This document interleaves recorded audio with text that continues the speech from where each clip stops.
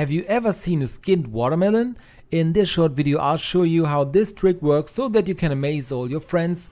Because a skinned watermelon is probably the absolute eye catcher, and we'll start right from the beginning, step by step.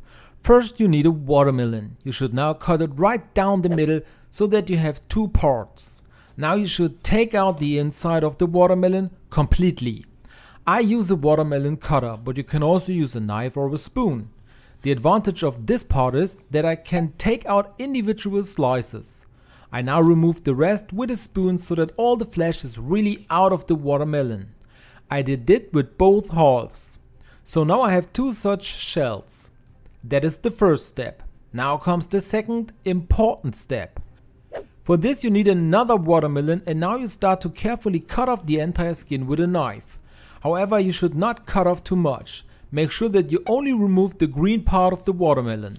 In the end you will have a ball like this.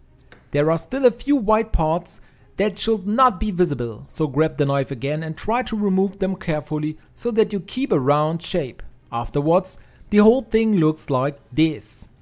To make it look even better, you can use a conventional pot sponge. Wet it a little and rub it all over the watermelon to make it really smooth.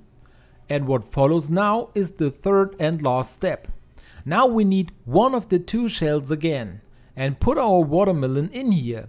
Make sure that it fits well.